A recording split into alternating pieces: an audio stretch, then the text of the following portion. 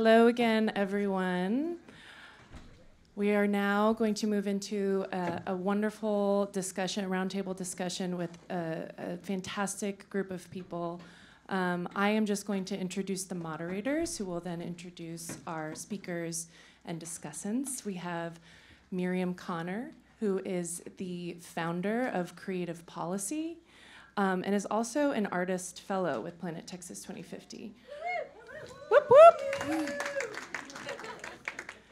And we have Dr. Katherine Lieberknecht, who is an assistant professor in community and regional planning in the School of Architecture. Yeah, there's more. and the co-lead of the Equitable and Regenerative Cities in a Post-Carbon Future flagship project, and the original chair of Planet Texas 2050. And that's enough. Take it away.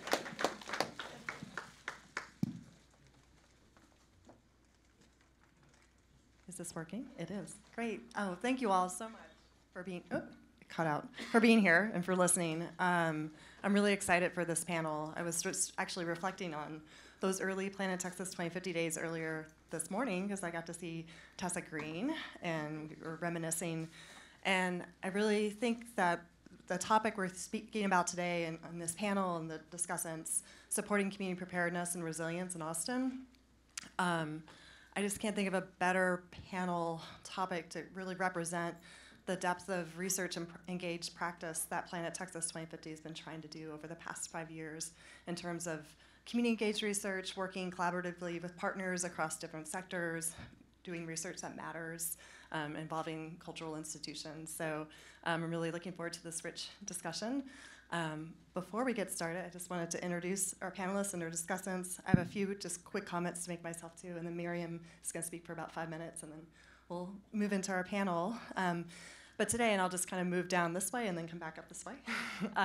In addition to Miriam and myself, we have Mia Greer, who's with Community Coalition for Health and is also a fellow through that flagship project through Planet Texas 2050 that Heidi was just speaking about. We also have Jessica Jones, who's with the City of Austin, /hybrid a little bit UT Austin as well, and a graduate of UT Austin, and Dave Niyogi, who's a professor here at UT Austin as well. And then we also have discussants this way, Patrick Bixler, also at UT Austin, assistant professor at LBJ School, Marc Coudert, now at the Office of Resilience of City of Austin on loan from the Office of Sustainability, and Janis Bookout from Community Resilience Trust and founder of the Earth Day events here in Oh, and thank you. And Julia, I knew I was going to forget because I'm so present in this room. And we're so delighted that Julia Drapkin is joining us to speak about her project, ISeeChange, as well. So that is our full panel and discussants for today. And I really want to make sure they have the airtime. I will just say briefly, as Miriam and I met a couple times to prepare for this panel, we were speaking about how we got involved in this work, kind of broadly defined, of community preparedness, disaster response recovery. And I was really kind of reflecting that, for me, I think my story is that I grew up here in Austin, in Southwest Austin. Our backyard went directly into Williamson Creek. And to me, that was a real amenity. I spent a lot of time in my childhood playing there and enjoying kind of the creek in the woods.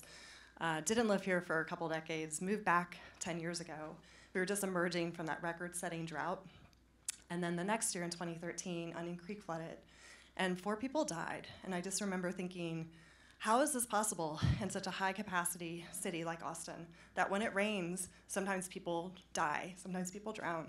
And my work as an environmental planner focusing on equity kind of connected to climate adaptation work, but I hadn't done that much in that field, and increasingly started to work more thinking about how communities prepare for the increasing frequency and amplification of these climate-related events.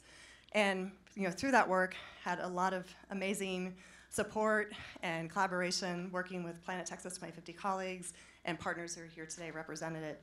So that's a little bit how I got involved. I do want to mention, though, I think on a personal level, the reason why I really center a lot of my thinking around preparedness every day is just as a parent, thinking about my own kids and the difficult or challenging situations, sometimes traumatic, that they have experienced, how mostly they've recovered from them, moved forward, and just thinking about how, for me, preparedness is making sure our loved ones, broadly defined, are safe. And I look forward to that conversation today with all of you.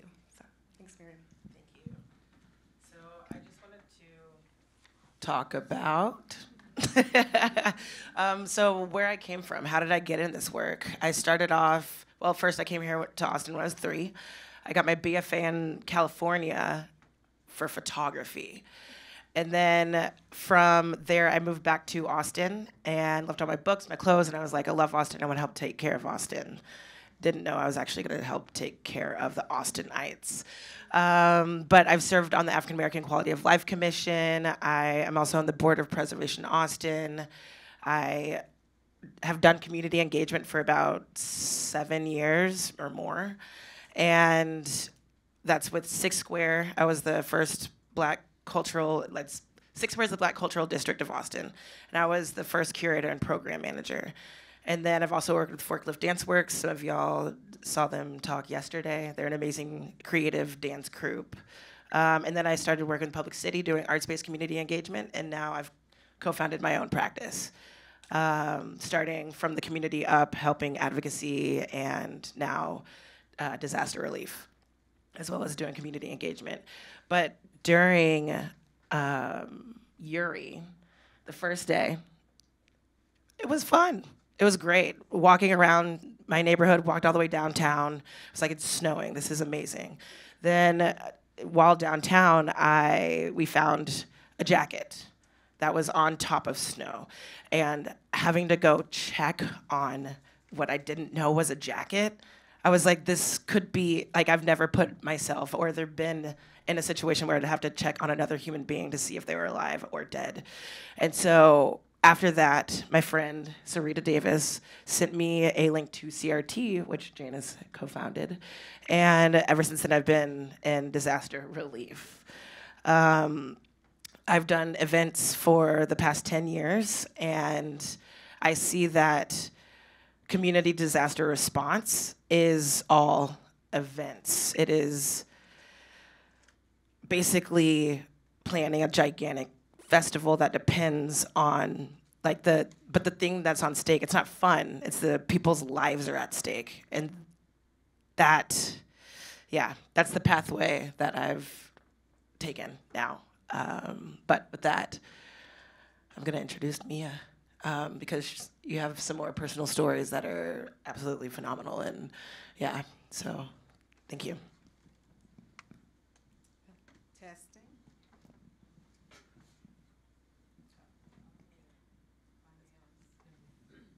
Testing? Yeah. I don't hear me, so I guess you do. I'm Mia Greer. I am the CEO of Community Coalition for Health, and we started in this path of helping with the diabetes program. And because of the diabetes program, we learned a lot about Austin, Texas. Austin, Texas is a wonderful place to live. It is one of the best places to live in Austin until you are facing a challenge. Austin it just sucks when you're facing a challenge. When you need help, is there anyone that I can see? Am I safe? How can I get help? Why do I feel this way? Nobody wants to help me. I'm hungry. Why is this so hot? That's something I had to learn when I got here from Michigan, is what in the world? It felt like the sun was on my shoulder, and we don't have air conditioning in Michigan. You open the windows. Well, opening the windows here is just letting more of the sun in, right? So Austin is a great place, and new people. I've never seen this before. Old people. When we had Uri, we never saw that before. So when you're in Austin and you're a community member, you've never saw this before, and you are having a crisis, or you have something going on, if the environment, if Uri comes, as a individual, you're like, do I reach out for help? Can I reach out for help in Austin? Being, and I'll say this is personal, being an African American female with grandchildren and children, who's also had a background in the criminal justice system, who committed a crime, the climate has disrupted. What do? I feel like I'm by myself. I feel like if I tell anybody I need money, they're gonna say, well, is she gonna steal it because she has a criminal background? I need health issues. Well, what did you do? What kind of job do you have that you don't have health care? We are in a city where there's so many things that are available to some and not available to all, especially during a crisis. During a crisis, we tend to hoard, which is, I think, a good word. We hoard.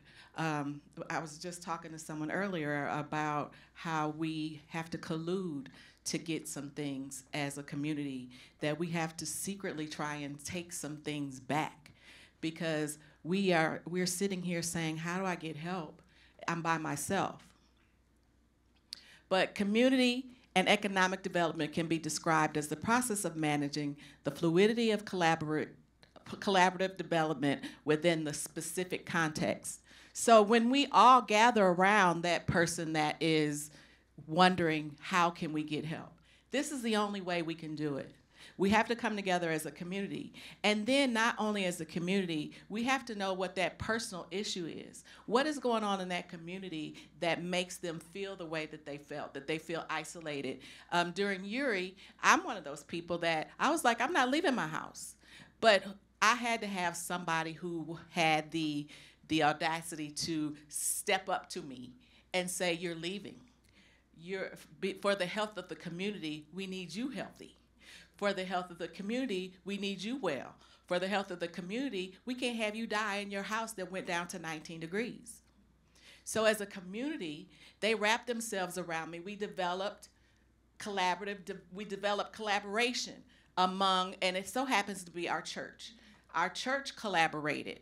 We called everyone. We made sure everybody was where they were supposed to be or safe. We put all of our resources together. But what we found out is we couldn't get the help from outside. That great Austin that I showed you earlier, we didn't get any of that help, which is sad. Austin has the availability to help. That's why I'm really excited about this hub program, because that is what we're going to do. We're going to scan the internal environment for changes needed. Assess regular occurrences. We're starting to understand that this crazy stuff that's going on is not just crazy stuff that's going on. It's stuff that's going to happen. It's a regular thing now. We need to not think that it's once in a generation. It's once in every 100 years. Now it's coming all the time. Tonight we have something going on that now I got an email from Janis that said, what are we going to do about these people? I'm like, girl, I don't know what we're going to do about these people, but we should have something to do about these people, right? And shelf life of decisions is short. This is one of my favorite.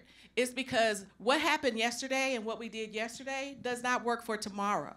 Does not work for the next crisis. It does not work for Mia. It may not work for the community I'm in. It may not work for Travis. It may not work for Austin proper, city of Austin, but it may work for Maynard.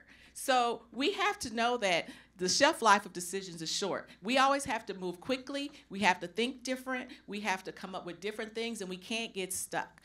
We always have to move and decide, this worked yesterday, but it may not work tomorrow. Thank you.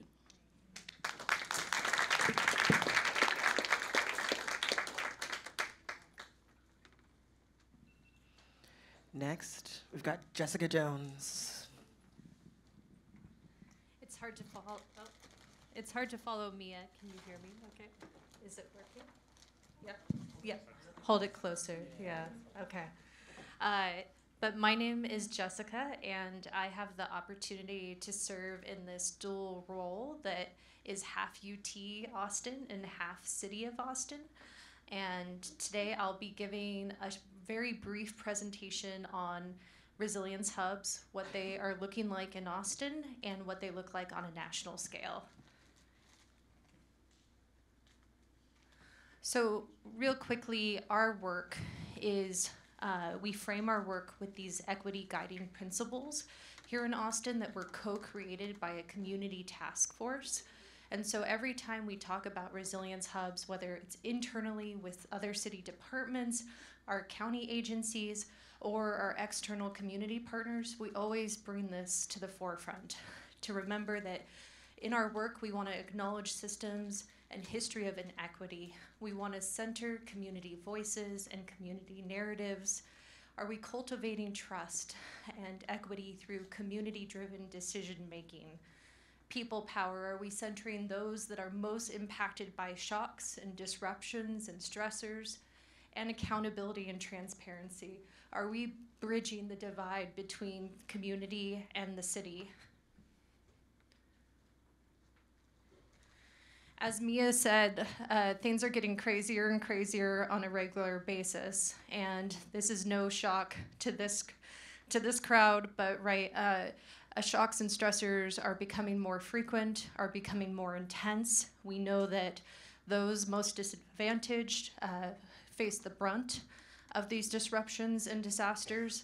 And it was really Winter Storm Uri here in the city of Austin that was kind of the pinnacle event, to quote Marc from earlier, kind of the urgency of emergency that really brought up the idea of creating resilience hubs here in Austin and having a chief resilience officer and creating an office of resilience. So really from that major event, we get the Office of Resilience, we get this pilot program to co-create with the community 6 pilot resilience hubs here in Austin and start brainstorming and creating together what is a resilience hub, what does the community want, and what could it look like, and what kind of services could it provide.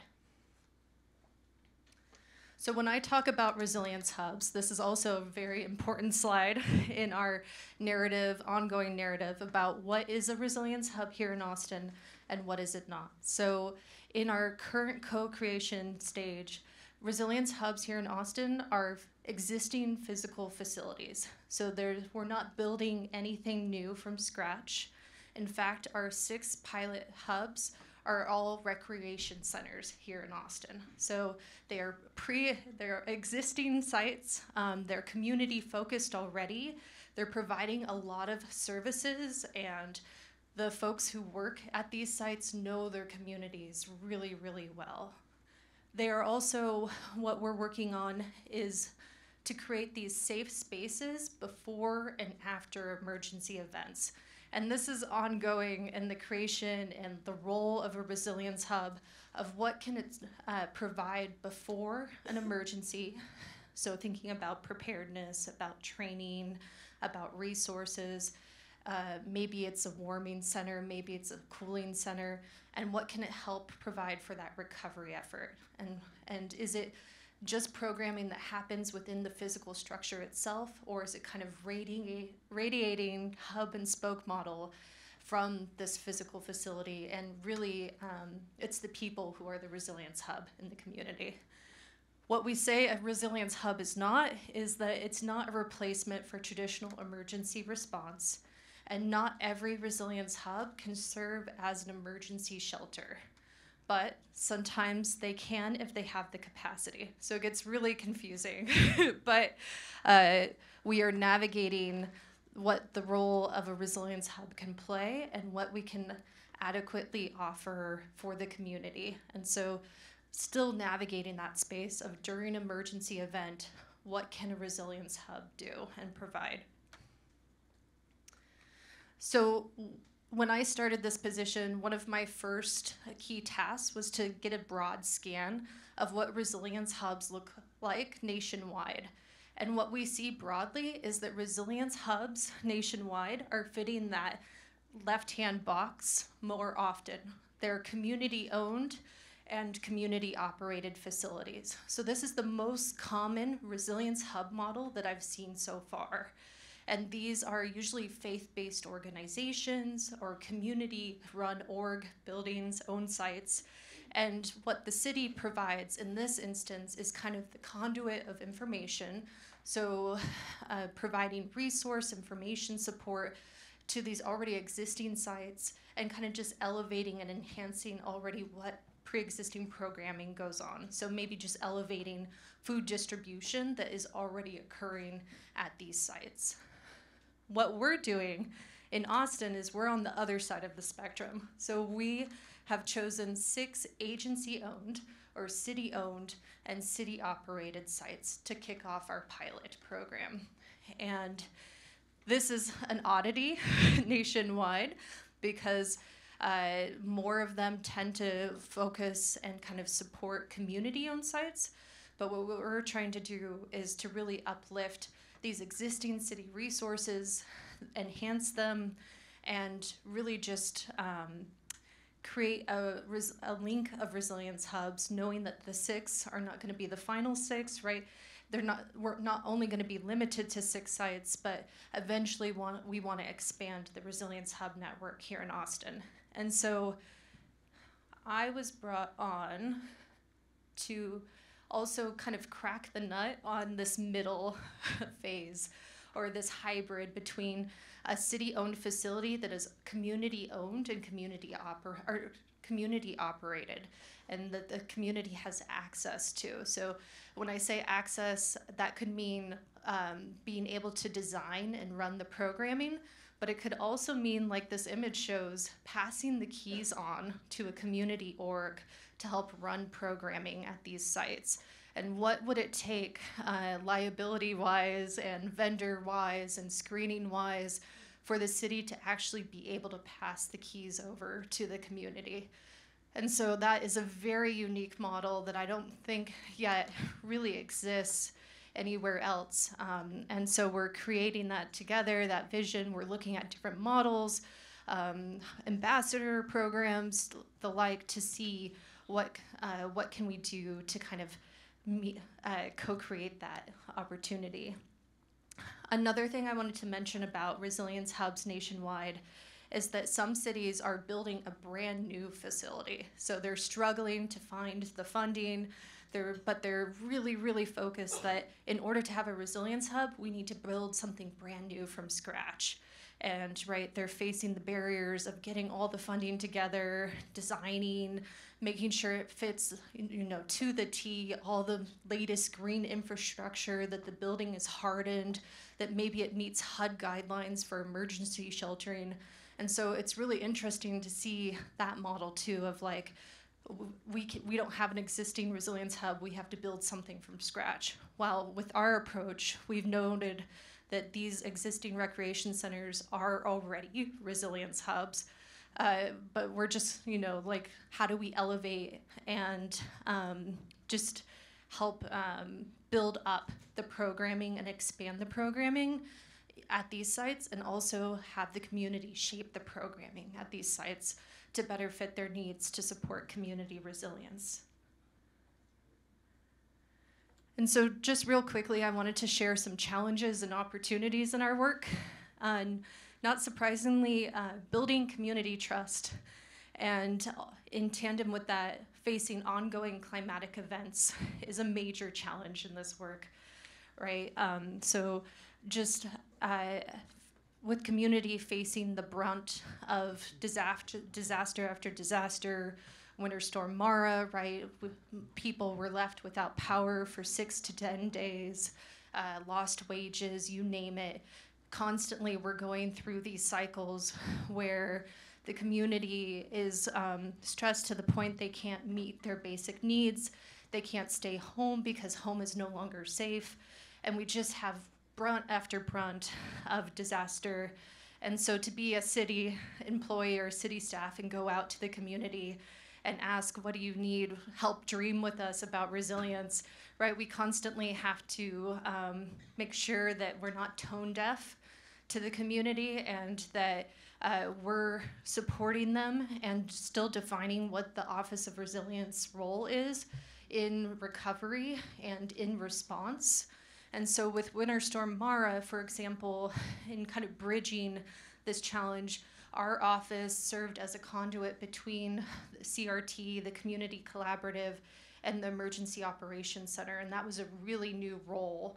And it had a lot of challenges, but it was a great opportunity to try to build the connection between the information that was coming from the Emergency Operations Center and how to translate that into actionable and short sound bites that were easy to share with the community, and then likewise elevate questions from the community back to the EOC. So that was a really unique role for the Office of Resilience to play in the emergency response arena.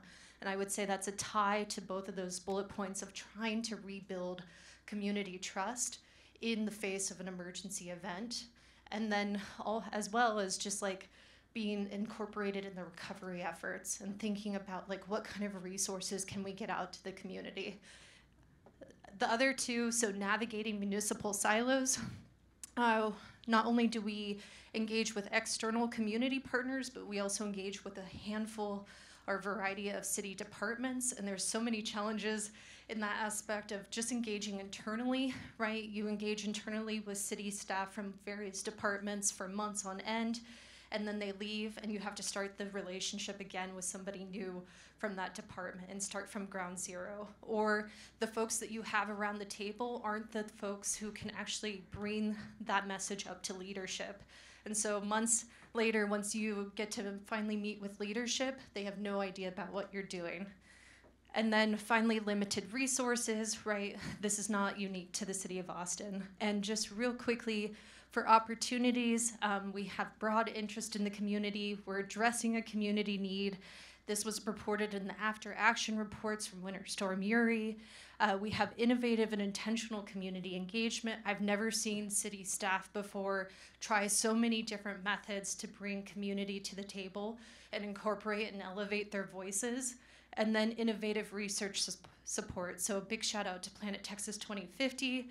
I'm an example of an innovative research idea where I'm funded by an ILA to support this. So both the city and the university came together to support Resilience Hub research through this role that I now occupy. So just a huge shout out to everybody in this room, the Brain Trust, because you're the ones who help move this work forward. So with that, thank you.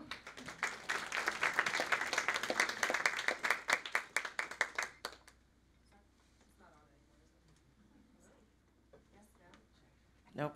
I have a light. I can hear you. Okay, thank you so much, Jess. We're going to move to Julia Kumari Drapkin, who's going to speak about ISeeChange, joining us virtually. Thank you so much, Julia. Thanks so much. I'm going to share my screen, and let me know if you can hear me. I hope it's not too noisy where I am.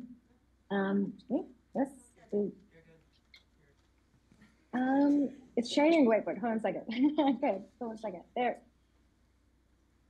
Can you see that? Yep. Yes. Cool. All right. Well, thank you all for this invitation, and especially to me and Jessica for your presentations. I wish I could be there with you all in the room, but I'm certainly looking forward to the discussions of our challenges and our opportunities. So again, I'm Julia Kumari Drapkin, the founder of ISeeChange. For 15 years, I worked for media outlets across the world covering climate change, so the Associated Press and BBC, and newspapers, local newspapers reporting on climate science and natural disasters. So I covered the Asian tsunami and Hurricane Katrina in the same year.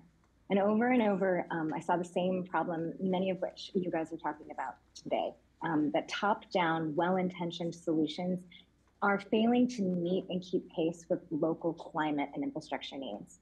So I'm going to talk about a solution for using a data-driven collaboration tool that solves for this problem, but in the process is activating everyday people to address climate change, modeling reliability and civic engagement for better infrastructure. But I'm going to first talk to you a little bit more why it matters. Of course, we know that climate change is coming at us and impacting our most vulnerable community members. And we have this once-in-a-lifetime infrastructure opportunity right here in the United States that just even looking at infrastructure on a global level, we spend $5 trillion on infrastructure every year. And not only is that investment increasingly at risk from climate change, there are critical risks that are undermining these opportunities to solve for it. According to the G20, 1 out of 5 public projects are canceled or delayed because of environmental or social concerns in the community. So for example, Miami Beach's attempt to raise local roads in response to sea level rise has resulted in 4 years worth of delays and lawsuits to stop the effort entirely. So why is this happening?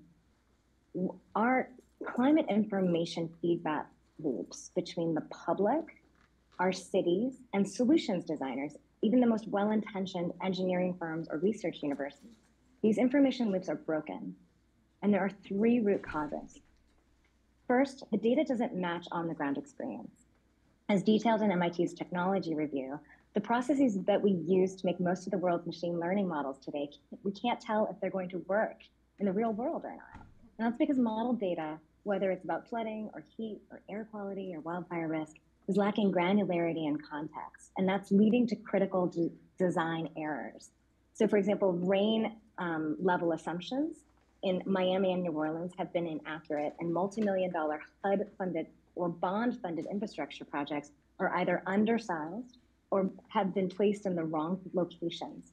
So ISeeChange solves for that. 2, round truthing our model data and the things we need to verify data is expensive and insufficient. We can't have field engineers in the right places at the right times, and even our sensors are easily broken or overwhelmed, while video cameras are missing critical details and context. The ISeeChange solves for that. And 3, the data is not the only problem. If it was, we wouldn't be struggling with climate change in the first place. We are struggling with people and engaging people around climate risk and infrastructure. We're having workshops and meetings that nobody can go to because they have 2 jobs and they can't make it on the weekends. And we're making websites that nobody visits. And it's all eroding public trust and missing the most valuable insights that can be provided in partnership with our least resourced community members and local community organizations. And that's exactly what ISeeChange is solving for. So ISeeChange is a climate data and engagement platform in one that is enabling municipalities, engineers, utilities, researchers, and nonprofits to collaborate directly with the public on solutions using community climate feedback loops. So we have a software as a service platform that is complementing in-person engagement. It's scaling that engagement and centralizing critical data insights, providing details and public trust that we need to respond to climate risk and public infrastructure solutions. And we've done this many times across multiple climate risks. In federally funded infrastructure projects like this one in New Orleans, we quadrupled public participation. Residents tracked 29 flood events and proved that the models were underestimating their stormwater risk. We saved the engineering firm over $500,000 in redesign fees, and we reallocated $4.8 million in flood capacity to a low-income neighborhood that wasn't receiving the infrastructure solutions it needed. And so what this means is that residents in St. Bernard neighborhood don't have to worry about losing their cars, which is their second, if not first, most valuable asset. The neighborhood is getting the largest stormwater underground storage unit of its kind in the South. And this work has scaled. So we are the flood reporting tool for the city of Miami. And in the last 3 storm seasons, ISeeChange helped the city generate over $20 million in stormwater resilience investments in low-income neighborhoods. So multiple departments are sharing the data in real time. DPW resilience were used in the EOC during real-time flood events. Last summer, we received the same number of reports as 911 during Hurricane Ian and PTC1. The city procured us with a 3-year bid waiver. And this year, we're expanding ISeeChange to Miami-Dade County. That's 34 municipalities to track flooding, pollution, urban heat, and transit. We did a recent heat study, because heat and flooding are related, of course, in our low-income neighborhoods, with the New Orleans Health Department and now Johns Hopkins University.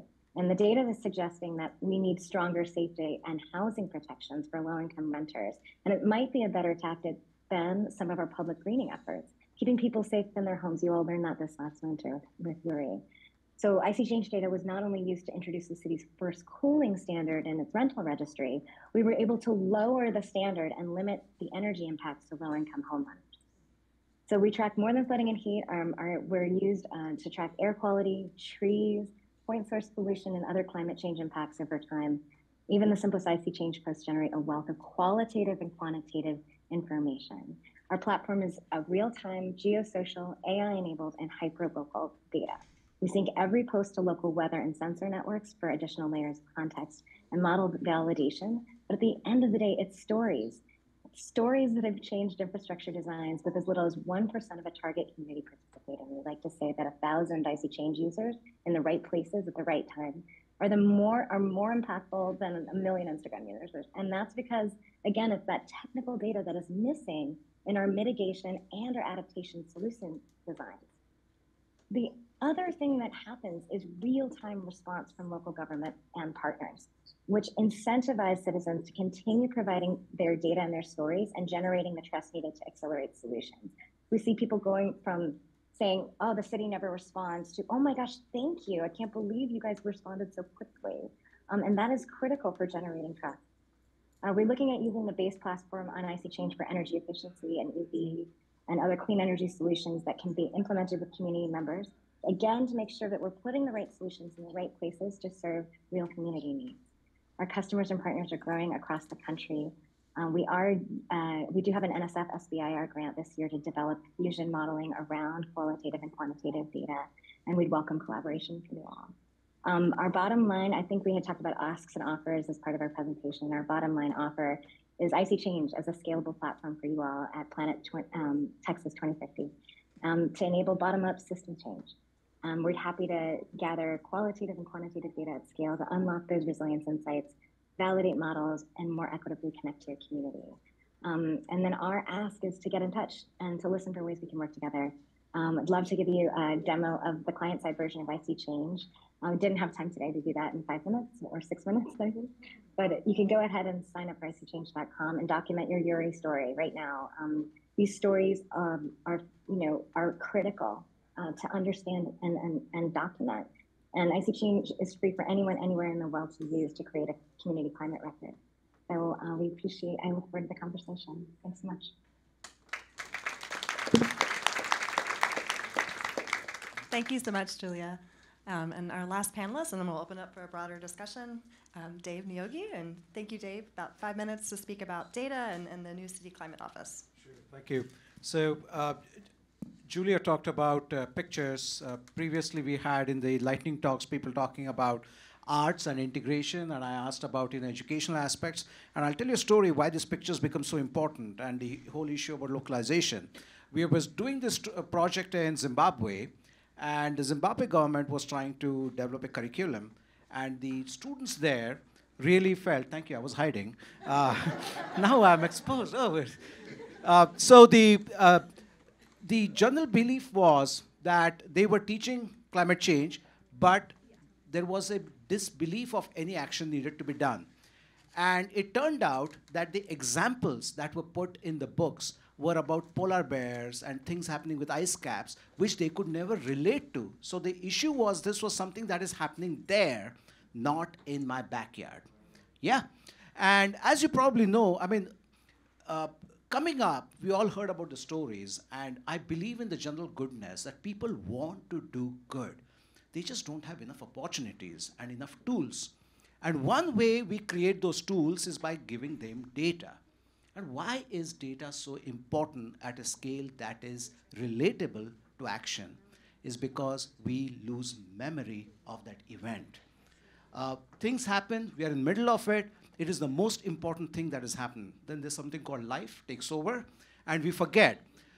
Policymakers and decision makers, when they're trying to develop those policies, they start looking for data, and guess who has that data? Resource-rich communities. What happens after that? Solutions come up in places where there's data, because you want to do it in a scientific manner without showing bias, without going into a mode where you might be letting your own perception do it. So in trying to develop a scientific way of solution, you are getting into a world where data dictates your future, and data is the king. Yeah. So what we have been doing is going up with this framework of creating memories. And you probably heard of NIMBY, not in my backyard. I mean, that was the whole thing about the environmental movement. Don't put things in my backyard. What I'm saying is that the climate movement is all about SIMBY. I want climate in my backyard. I want this information right here. I don't care what happens, I do, but really speaking, what's happening miles and miles away, I want to know, is my city going to be, my neighborhood going to be, my street going to be something I can access with? And that's where we start working with this whole framework of SIMBY. It's great we have data from the airport. I don't live at the airport. So when you tell me that the change in the airport is your city's climate, I differ. And so we need to create information that is much more localized. And that is where we start bringing in the science, the technology, the community perceptions all together. How do we do that? We use something called mumbo jumbo. How do we do that? So we start with this notion that climate change is here. It is not something distantly, it is not something far. The climate solutions that we can come up with are also here. We know what to do. We just need different ways to do it. And one way of how we are going to do it is what I'm going to tell you about. And this is this response, the manner in which UT, city, all of us are putting our ideas together in creating the first ever city climate center collab, where we are putting the ideas from the researchers, from the city, all together, where we will be creating products, tools, assessments that are city specific. Because everything we heard about climate change is from global models. Everything we know about data is from national centers. We have a state climate office. We don't have state of Austin yet. So we need a climate office, which is for Austin.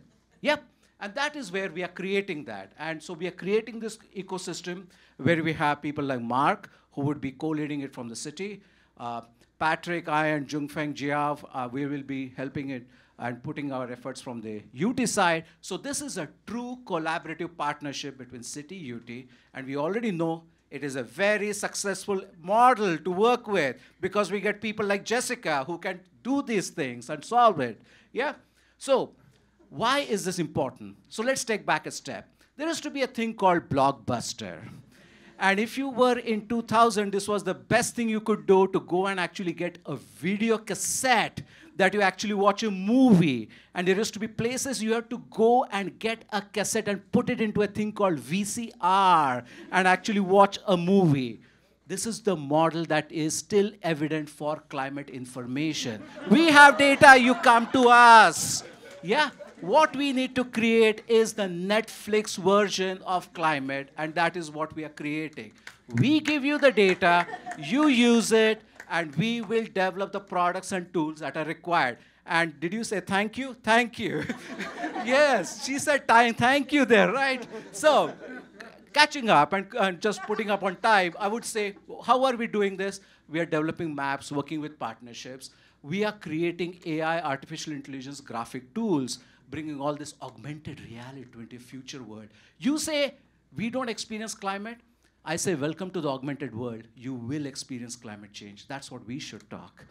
Yeah, and then what we are doing is developing climate assessments, about pulling it down, what will happen in Austin in the future, and we have different projects going on, including a new one where we are going to reimagine I-35 and how it is going to be doing in terms of equity and climate and so forth.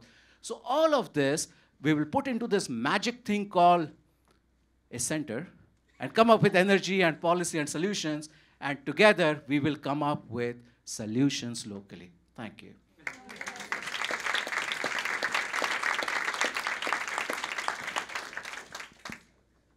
Wow, thank you all so much. We have permission from Heidi to go over a little bit because we have a break right after this, which is great because I know there's going to be lots of response and discussion, and we've got a full house of collaborators here in the room. Miriam, which question should we start out with for our panel? And I think when y'all speak, just say your names and a little brief 2-sentence background about what you do and where you came from. So let's start with relationships. So one of the most common barriers that we see within all of our work is relationships. How do you see the role of relationships, personal, communal, institutional, contributing to the outcomes of our emergency response or saving people's lives? Janis? Janis Bookout. I am a co-founder of a multiracial collaborative focused on offsetting the inequities in disaster response. And I'm also the director of Earth Day Austin. And first I want to start by just saying my 8-year-old, like I'm going to let her speak for a second. I love you. And I really do. And I want each of you to have the most extraordinary experience of life and access to that exquisite experience, like that experience you've had where you just have pure joy and nothing else. That's not we don't have equal access to that, and that's not okay with me. So that's where my relationships begin, is with that 8-year-old. And when I honor her, like, I've lived in the gap, developing myself in that domain my entire life, done a lot of really bizarre things, but all consistent with that. And so when we started Community Resilience Trust, it was 2 days after we canceled the festival, which was pretty heartbreaking to do at the time, but it was just it was miraculous, really. Ruben Cantu and myself started it. We met every day for 2 years, 9 a.m. to 10 a.m. every single day, with about 20 to 30 organizations represented with individuals, and we very quickly emerged into a model. We were committed to being anti-racist, so members of the global majority spoke first, white people listened first. That also then kind of evolved into people with the lived experience of the topic being discussed, which was typically still anti-racist plus lived experience. So, for example, everybody has a lived experience. Mine includes operating on a low income for a 5-year period of time. It's tough. And it also includes being the mother of, musicians and a child on the autism spectrum. So as we listened to each other, we would, for half an hour, we would start with updates and requests. Like, we would start with updates and requests for support and intentions, and then the second half hour we called it workshop time, and we would workshop together on the pandemic impacts. So we did that, evolved into multiple spin-off collaborative projects. So the Maternal Health Equity Collaborative, we had a formula shortage collaborative. We did a lot of work advising the city on what to do next in relationship to the pandemic, because we had boots on ground folks in the same room as researchers, right? And the director of natural sciences at Houston Tillotson University. We did infographics together. We had a project on the unhoused community. We had a project involving, and then we got into Storm Uri. And so when Storm Uri started, one of our partners in Austin Area Urban League expressed a concern about the unhoused community a few days out. Within 2 days, we had a 24/7 Zoom room open to address what we were missing, where the gaps are. And we had formed those relationships and we built more in those spaces, but basically in relationship to each other, we asked the question of who's being left out, with a commitment that no one be left out. But it started with listening to the perspective and valuing the perspective of the other person in the room. So one of the ways that institutions fail, and institutions predictably fail during disaster response, and at the same time there's a lot of strengths there, okay, which I do not want to discount. But the way that institutions predictably fail is that it doesn't take into account the real world on the ground experience of individuals. And those individuals will not tell institutions in the moment, A, there's no access, B, there's no trust. So you create a trusted collaborative space where your voice is valued and you can say why that communication didn't work for you or what you need to know to actually save your children in the moment. And I'm listening to you, and then others are listening to you, and we're saying, oh my God, you're right. Like, Austin's Colony hasn't had water for 5 days. That's where we need to send water first. And then we're connected to the city and all the city's resources, and it becomes a very human, vibrant, real-time, iterative, disruptive experience. The last thing I'll say about that is together, what we're also doing in that moment is we're taking a crowbar and we're widening the cracks that show up in the systemic response. So systemic racism, you can start to see those cracks during disasters. So disasters become this iterative opportunity to keep improving the system with every disaster. So the worse it gets, the better it gets. And that's the vision. I think that's enough.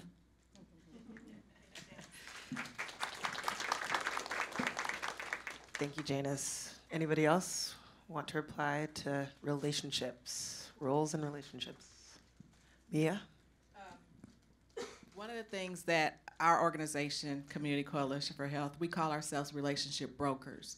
because we are, I love the boots on the ground, but I call it toes in the grass, which means we have to really get in there. We got to dig deep. We got to talk to the people. We have to make sure that they know we understand them and that they know that we care.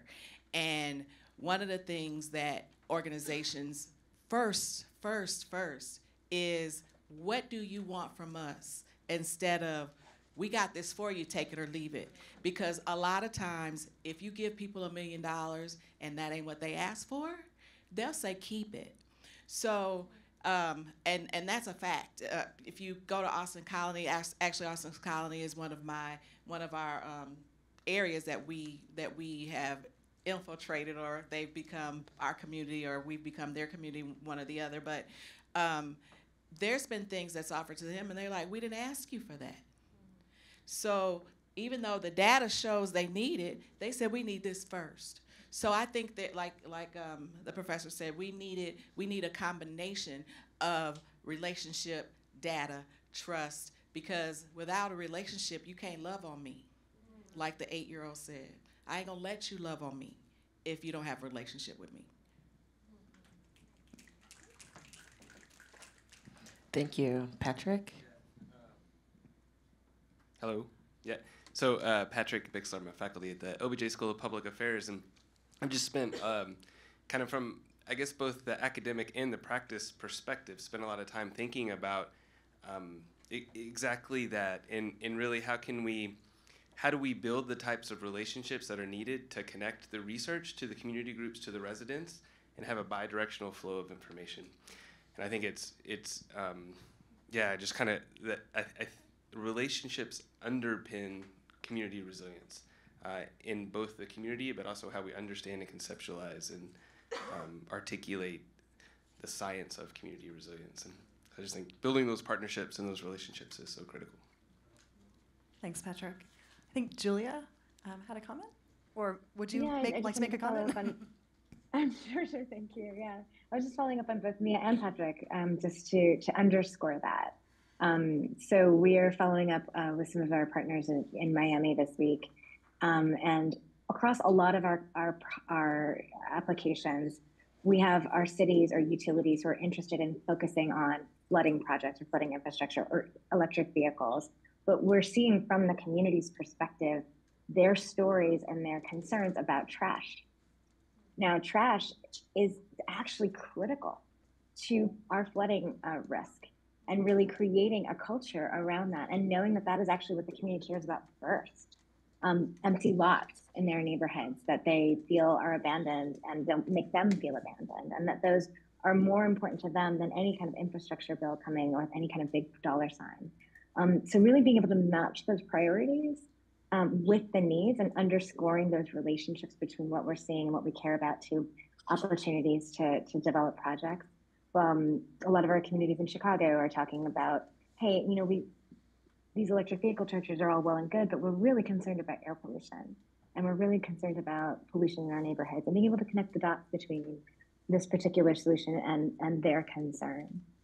So when you start to see those stories popping up on ISeeChange, our city partners or our research partners are able to go in with a community first mindset about how to combine these conversations into better results for everybody. So I really I applaud a lot of the conversation that's happening right now. It's critical to set the bar. Thank you. Anybody else want to, or Marc? Give me the eye. Hey everybody, my name is Marc Coudert. I'm with the Office of Resilience. I work with Jessica. Back in April, so 11 months ago, the city hired on a Chief Resilience Officer. Former Deputy Chief Resilience Officer for Houston, and now the Chief Resilience Officer for Austin. No budget, no staff. So you're essentially telling this person you're an advisor, you're not an officer. So when you talk about relationships, it becomes really hard, because you, without a budget and without any kind of resources, you're sort of stuck with your charisma. So I work with the Office of Sustainability. I'm on loan to the Office of Resilience because she had no staff, and we had to get creative. We brought Jess on like 6 months later. We brought on a guy named Ted on Halloween, so he's been with us for 3 months through a Fuse Fellow. So this is external funding. We're just trying to get people, trying to get funding, trying to get relationships going. We can't do this without relationships. Like, we're just sitting in a room by ourselves watching YouTube videos until we have some kind of relationship. So we need people like Patrick to sort of help us understand social vulnerability. We need the enthusiasm of Dave to create the UT Climate City Lab Center. But we really, really need voices from the community like Mia, like Janis, like Miriam, because without that, we're nothing, or we're making wrong decisions. We do have people within the city we can talk to, but we've learned through history that we can't depend on the city to make decisions that'll keep people safe. So we need relationships, and they have to be with the right people telling us the right things. Thank you, Marc. Any other? I think that was all right. Katherine, do we want to go into our next question? Or do? Oh, yeah, totally. Do y'all have any questions? I think we can go a little past, so we have about 10 minutes maybe to take some audience questions and have a little back and forth. Two-way. Hi, my name is Shania, and I'm currently a senior in the Walker Department of Mechanical Engineering, and I'm doing my BDP in Design Strategies. For one of my independent studies, we're actually researching about resilience, especially within natural disasters.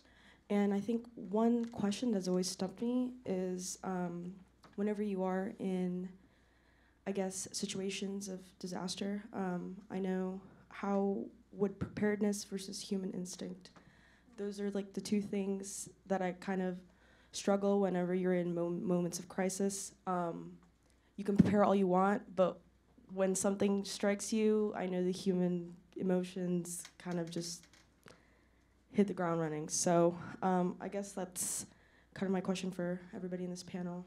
How do you guys kind of make decisions within those two spheres?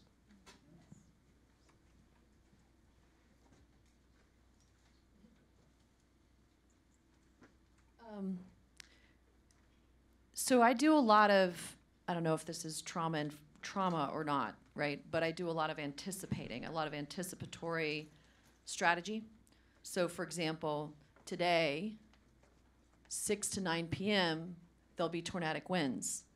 I'm often also thinking from community perspective, right? And who's being left out.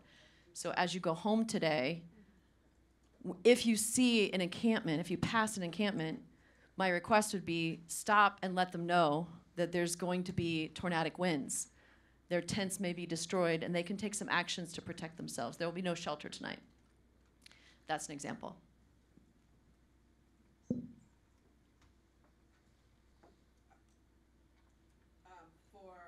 For me, an example is a great leader. In Uri, we had a great leader who took on the responsibility of maybe 100 to 120 families. And the instincts of some of us was, I'm gonna hunker down. But the same people in the community who didn't have a great leader hunkered down and didn't wake up. So I always say that the person that's the biggest leader is not the person that's voted in by votes or at the poll. It's the person that's voted in by the community and the people in that community.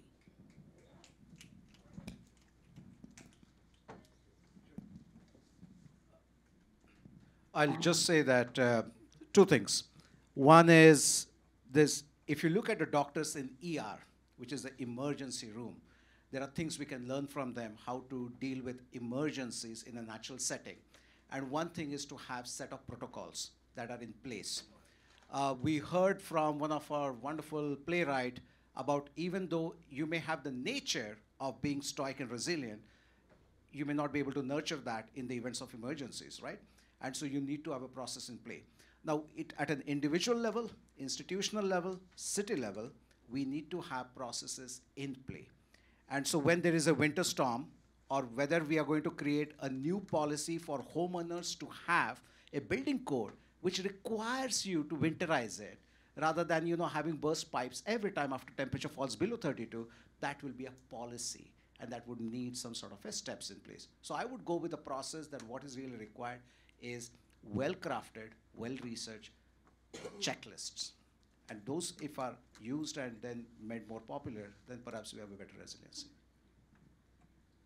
And then I'll just add, we're working on creating a neighborhood emergency preparedness training from the city side, and this stems from a co-creation with community in the 78744 zip code, where we co-created with university and community partners an emergency preparedness guide, and really trying to translate all the information about preparedness, about what should go in a kit, about tips on how to prepare for a power outage versus heat waves, turning that into just usable on-the-ground information, sound bites that are easy to understand. I feel like that's the hardest barrier with preparedness, is all that information is so jargony and overly technical. And you look at even the emergency texts and emails that we're getting today, the voicemails, they're overly jargony, they're hard to understand, and a lot of times it's hard to translate that information into personal action. And so we're looking at trying to make that information more usable and more relatable, and also turn the guide, which is like a big encyclopedia of everything, important phone numbers to websites to apps to a train the trainer model, a deck that can someday, like you and I could pull it up. We could train our friends, we could train our neighbors, and we would have the power of that information in our hands. I also would like to add that, like during Uri, hopping into CRT Zoom room, I didn't know what preparedness was. All I had was my human instinct and what I've learned within being a community member. And so I think they go hand in hand, but and all you can, when they go hand in hand, but when you don't know what preparedness is, especially like for tornadic winds, how do you prepare for that? I don't know. I mean, like for unsheltered people, like what do we do for them? What can we ask them what they need help with? We can ask them the question of what they need, and then we can come together and brainstorm, right? How we help them, but the need comes from the community that is the ones that are in need. So yeah, I think it's the brainstorming and connecting and those relationships that then get you into preparedness from human instinct, and using each other's human instinct as that energy to create positive preparedness. If I can just say one more thing based on what you just said, just real quick. The other part of that, and I think why I answered the way that I did, is because we're always alone, right? And that the fear comes from, like, you're isolated in your experience, but then you're not alone. Like, even with the storm coming today, we're all a resource. Like this room, if you all literally leave and on your way home, because you probably live all over town, on your way home, if you honor the request I made, then we're actually serving a lot of people that would otherwise not be served, and making a connection to other human beings that we have a chance to connect to. Marc, I know you were next. Thank you. I would chime in that I love the example of you reaching out with something that you see every day that you know is a vulnerability, that during an extreme event becomes a point of crisis.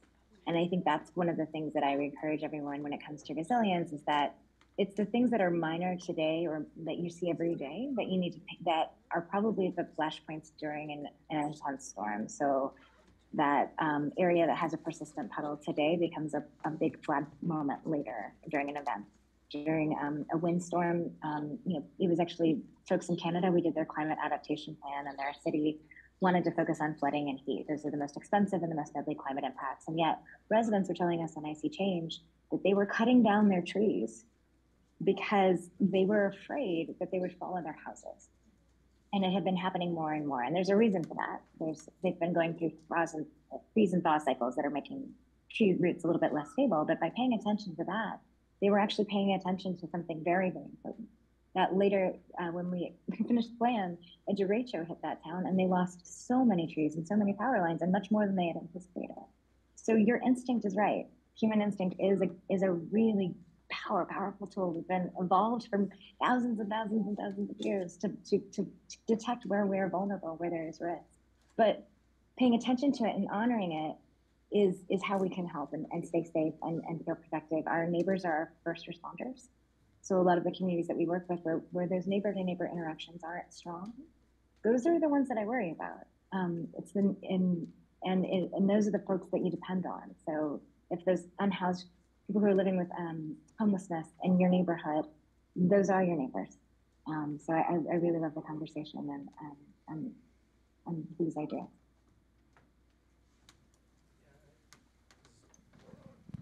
I think it's an interesting question of preparedness versus natural instinct. In emergency management world, it would be wonderful if it was muscle memory, that you knew exactly what to do in an emergency. You grabbed your bag, you have all your stuff in it, all your papers, you do what you gotta do, and you get it done. That is slightly depressing.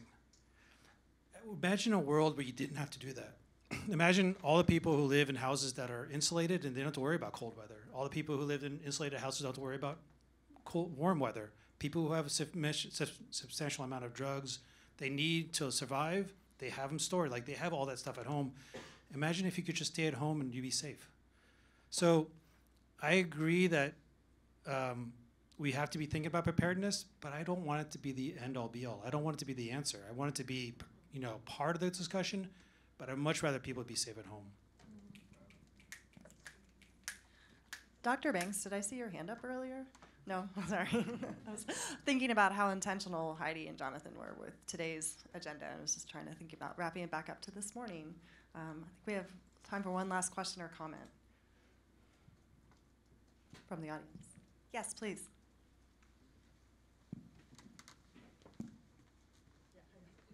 Thank you. Thank you all. Just one question.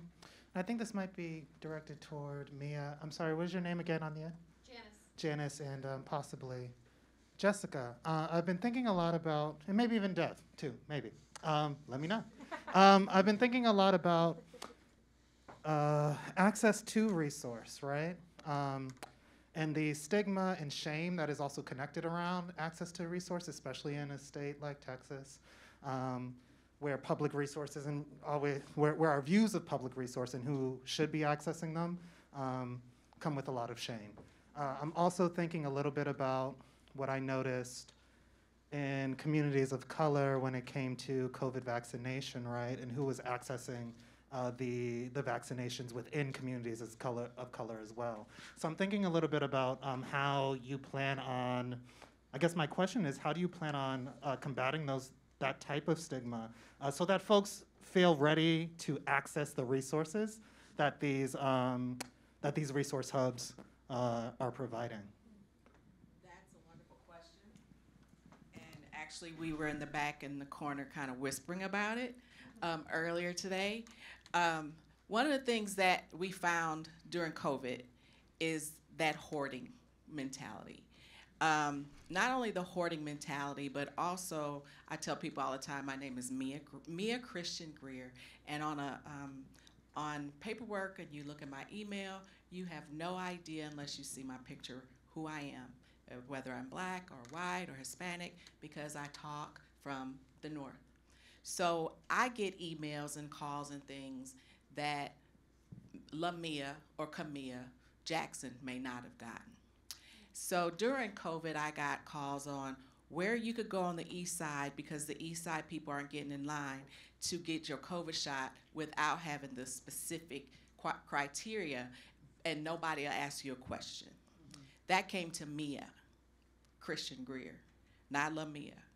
So what we ended up doing is every time I got something like that, I would get the Hispanic churches, the Hispanic groups, I would get the black churches, black groups, and say, go right over there, right now. And if they turn you away, call me. West Side had 24 hours, 7 days a week of COVID shots. East Side was from 2 to 3 or 2 to 4, 3 days a week. we had to fight and fight and fight and not let them decide that we were not, we were begging to be saved from this COVID. That's what we felt. I'll say we. I don't live in the community, but I fight for the community. That we had to fight to live, and they had to just live to live another day. So it is very, very, very, very hard, even to the point where the water shortage. It's like the West Side gets cleaned up, best of the best, and then we'll get to you. And I am one of the people that says, you better get over there right now before I call the news, before I make a big fuss, before me and my team get out there and start going off. We have a hard time. And us minorities, we're proud people. So you're right, if we're standing in line trying to get food and people are rolling their eyes, well, we need it. We need it. Because of how prideful we are, it takes a lot for us to get in line for help. It takes a lot. We don't want to. I'd rather call my mama if she was here than get in a line for some food. But sometimes we have to do it. And as a community, as all of you in here, we, Black people and Hispanics, and we don't want a handout. I remember being in a meeting and a young man said, I just want what they got. Nothing more, nothing less. I just want what they got. And I thought that was a fair statement. I would say from a resilience hub, programming-wise, so we're looking at not creating programs and resources for community, but we're working on having community create and co-create and invite them to the space to tell us what they need. And I think that's a really new approach for a city to take. It's a really uncomfortable space. It's a new space. It's a space that will take longer than a grant reporting period, right? And it's navigating who needs to be around the table, who's not around the table that we can invite in, and how do we get them to the table, right? And so looking at really shaping our next phase of a community engagement to have community leaders like Mia, like Miriam, and faces that are trusted in the community to help lead this effort rather than our faces where we don't live in the neighborhoods, we're not at these regular community events, so they wouldn't know us, and why would they want to come and tell us what they would want or need. So really working again on building that community trust. I would just, on the shoulders of that, and especially me on what you said, working from listening to each other, listening to that, but then not just listening and making it real for myself, and then asking myself, what can I impact operationally to be in alignment with what's actually wanted and needed and available, right? So 2 examples. One is one of our collaborative spaces that CRT leads is actually opens and facilitates. It leads itself. Is a vaccine collaborative, which includes African American Youth Harvest Foundation, Latino Healthcare Forum is in that space or has been, Communication for the Deaf, Age of Central Texas, and what we did together, and this was originally funded through through United Way from St. David's, and then it evolved over time, and we're still running it. But we looked at together. We had conversations, but we also added data to that, and we started looking at intersectional, disaggregated, zip code level data to ask the question: how is the vaccine actually getting distributed? Because this narrative of hesitancy was not. We didn't buy that, and so we started saying things, going and advocating it, in front of Commissioner's Court and saying things like, "Don't say that we're at 70% until we're at 70% in every zip code." That's how that one translated. Another example is, the traditional model for resource allocation. So, distinguishing again, where have we not operationalized equity? So the traditional model for disaster response has sanctioned organizations that are predominantly white-led and predominantly Christian, which they do great work, but it's limited. And the relation, and it's through a program that's federally sanctioned called COAD or VOAD. It used to be VOAD, Volunteer Organizations Active in Disasters. And there is funding priority that comes with that. There's funding opportunities. There's all kinds of things like access. It's a gate that's open that a lot of CBOs and grassroots groups and just neighbors that are doing good work for their neighborhood don't know about. And so, you know, what I've really appreciated about several of our city offices, and I want to say this out loud because some of them are here, right? This resilience office, the sustainability office, equity office, homeless strategy division, and also the EOC over the last 3 years have really listened and opened lines of communication, come to some of our calls, invited us to their space to sort of bridge those gaps and start to create other ways for those resources to flow, and it's working, and information and resources, right? So we're intentionally disrupting and shifting the way in which inequity has become operationalized and then operationalizing equity and just doing the work. Thank you. So with that, I'm going to wrap this up and want to say thank you to everybody on this panel. And also thank you, Heidi, and to Planet Texas 2050. And I want to say that